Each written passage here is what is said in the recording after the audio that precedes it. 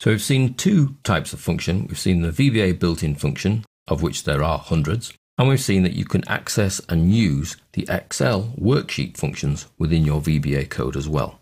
The last type of function are your own functions, custom functions or user-defined functions. Wherever you want to refer to them as, they are your own. So how do you create your own function? Well, you need to be in the Visual Basic. You need a new module or an existing module if you already have one. And then we create our function by declaring the function, giving the function a name. So I'm going to call mine power2, open brackets. Does your function require any parameters to come into it? Yes, it does. It's going to receive a number as integer. Actually, let's make it double, just in case. And then an extra as double. And then the result of your function needs to be returned, and we have to declare that data type as well. Well, that's going to be a double. And that's how you create the skeleton for your function. It's function, function name. Any parameters are in the brackets separated by commas. And then after the close bracket, we use as data type to say what type of data type will be returned back to the caller. So whoever's called it, a procedure somewhere will call this.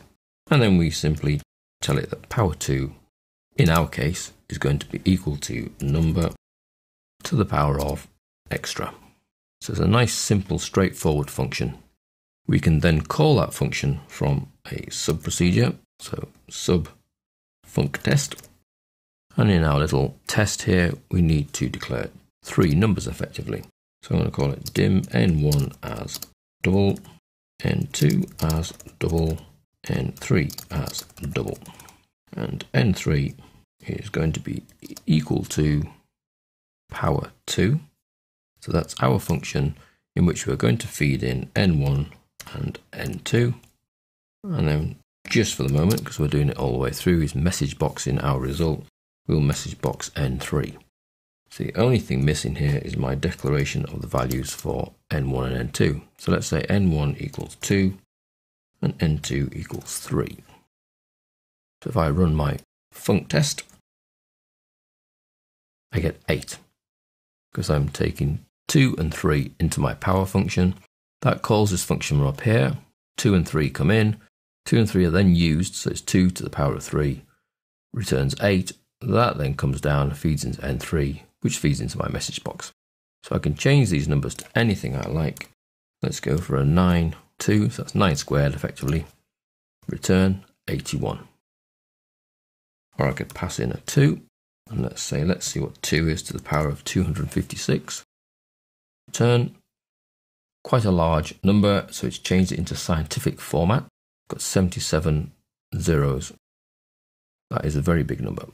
Let's change that down to 2 to the power of 12. It's 496.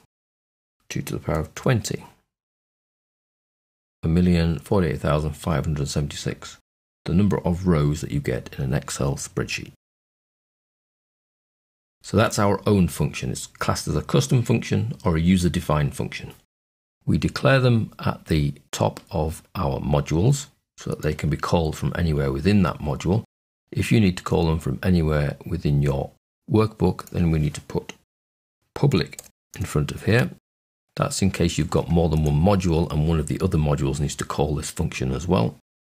And then you can call the function simply by using it in a procedure or, very cleverly, within an actual sheet. So if I were to put two numbers here, what about our 2 and 20 again? I can actually call my user-defined function equals power2. Take that as your first value, that as your second value, return, and we get the same result. 1,048,576. So you can call them in two places once you start creating your own functions, either from within the VBA or from within Excel.